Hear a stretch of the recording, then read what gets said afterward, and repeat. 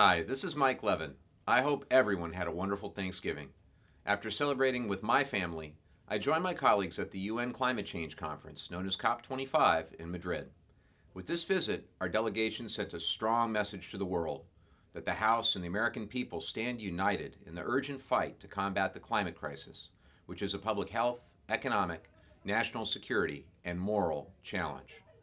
A large reason I came to Congress was to deal with the climate crisis, and I was incredibly grateful to be a part of our delegation on the world stage.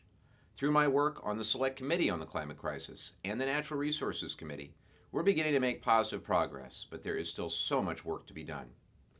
Also this week, I spoke out against the Trump administration's new rule that will make it harder for millions of Americans to find their next meal.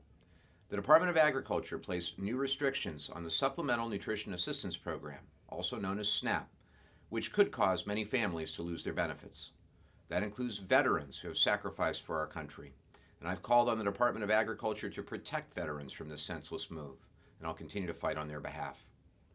You'll be glad to know that we passed legislation this week to crack down on those incessant and predatory robocalls that everyone hates. The bipartisan TRACE Act requires carriers to offer call authentication technology to everyone at no additional charge and gives the Federal Communications Commission the ability to step up enforcement actions against unlawful robocalls. The House also passed the Voting Rights Advancement Act, which would restore the Voting Rights Act and help protect the sacred right to have our voices heard at the ballot box. The message is clear. We're still sending scores of legislation to the Senate that deserve hearings and a vote. At the same time, I'd like to say a word about the ongoing impeachment of the president. Yesterday, I finished reading the House Intelligence Committee report. All members of Congress, regardless of party or opinions of the president, owe it to their constituents to read the report. It is hard to imagine a scenario, in fact, more in line with what the founders had in mind.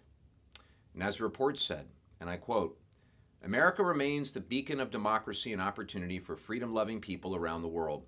From their homes and their jail cells, from their public squares and their refugee camps, from their waking hours until their last breath, individuals fighting human rights abuses, journalists uncovering and exposing corruption, persecuted minorities struggling to survive and preserve their faith, and countless others around the globe just hoping for a better life, look to America.